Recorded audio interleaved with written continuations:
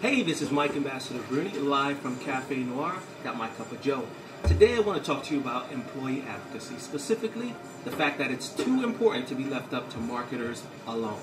Wait, hear me out a little bit. Basically what I'm saying is there's this great opportunity to break down silos within your organization. The people who should be part of this is not only marketers, but it's whoever has their finger on the pulse of what's going on with your employees and your organizational health. So do that. As always, my goal is to help you run the point. Let's take action from where you are with what you have. Signing out, your ambassador, Mike Bruni.